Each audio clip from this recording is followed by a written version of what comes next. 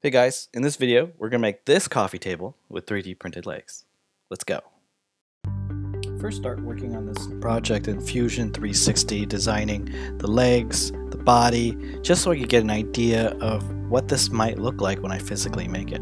So originally I started off with not really knowing the design for the legs, so I started making some variations and playing around with placement to get an idea of what I really wanted to do. So in the end I narrowed it down to 2 legs, and I went on social media and asked you guys which legs you preferred, and ended up going with the more angled one that you see here. That's 3D printing. I'm printing this right now on my Prusa MK3S. This took about 9 hours to print per leg, and here they are all finished a couple of days later, and they came out really great. So here I'm going to break down all my sheets to make the body of the table. I'm putting down blue painter's tape over the edges where I'm going to run my blade across. This will help with any tear out that happens on the surface of the plywood. You especially get this when it's cutting across the grain on the top sheets and the bottom sheets. So here you see the grain that's running left and right, and I'm cutting up and down. So we should experience some tear out if it wasn't for the blue tape. So roughly the size of the tabletop is 40 inches long, 20 inches deep, and roughly 7 inches tall. But you can make this table size to your needs and what you want. And you can make it with other materials. Here I'm using just walnut plywood. Now I'm ripping down the height of the sides. These are going to be around 6 inches. Again, whatever height that you guys want to do. This is for the storage area underneath the table.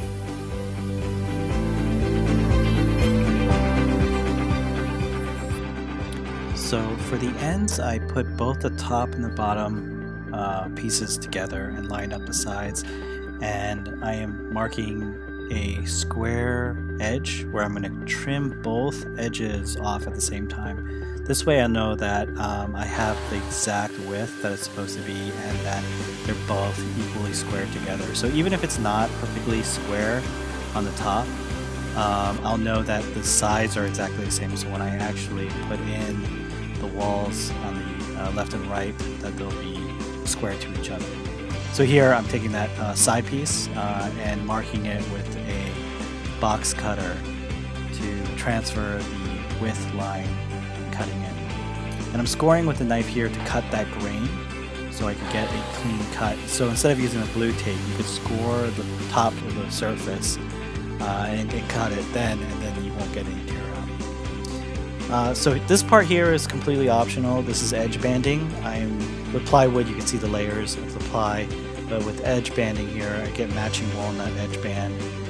You iron it on and the glue heats up and sticks to the board, and I use another piece of wood just to help push it all and make it sticky and tacky. And I use a chisel here to trim off the extra overlapping edge tape. There are plenty of other tools that you can get that can remove that tape for you. Here I am starting to put my dowels. I'm using dowels to joint the board, and I have the sides lined up next to each other and marking 3 spots where the dowels will go into the sides and on the top and bottoms of the boards.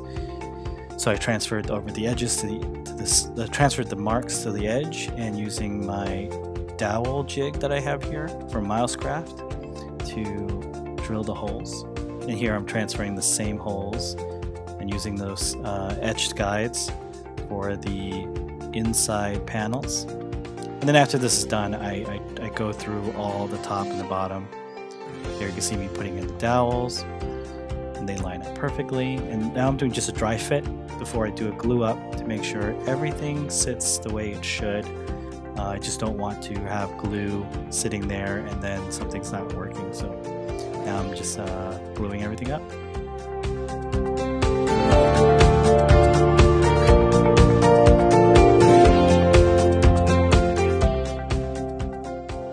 So with glue, you always want to clamp everything down to make sure that you have enough even pressure to hold all the pieces tight together, and the glue will do its thing. Once it's all clamped together, I let it sit overnight, and here it is the next day, taking the clamps out and doing some sanding to get rid of some of the glue squeeze out that I might have missed, and wiping it all down, giving it just a nice little pass to get everything smooth. With plywood, most oftentimes the surface is already finished, so just going over lightly with 220 you can clean it up a little bit. And here I'm finishing the board, giving it a protective surface. What I'm using is actually a beeswax and oil mixture that I've had, that I made years ago, and I'm finally using it all up on this project here. And yeah, it's gonna give a nice protective surface. The grain will pop, all the dark colors come out here. Now you can really start to see the shine of the protective surface too. This process is actually sometimes enjoyable. It's a little dirty, but with any wipe-on ones, it's a lot of fun because it's just wipe on, buff it out. So here I'm starting to get the legs on, and I haven't really decided on the positioning of where the legs should be, and you saw me laying on the floor there because everything's upside down. I kind of wanted to get a perspective of what it might look like on a normal from the top down. So the design of the legs were actually kind of tricky, which I'm using this tiny ratchet to get the screws in, because there wasn't a lot of space in that hole to get a screwdriver over the top at an angle. So I had to use this tiny ratcheting screwdriver, which luckily I had, and it worked out. And I could only do it with the screws perfectly placed into the leg and slowly drilling or turning and tightening each screw at a time, rotating to go back and forth.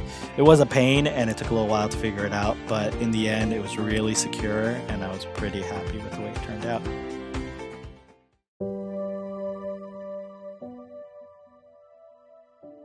Thank you guys for sticking around and watching the build. If you really like what you saw, please subscribe and hit that notification bell. I don't publish too many videos too often, so I won't be spamming your inbox, but it would mean a lot for me if I could get to 1,000 followers. And if you like woodworking and 3D printing, I think you guys would love the channel. Thanks so much, and leave a comment below letting me know if you guys like it. Maybe you guys have an idea of a future project. I'd love to hear about it.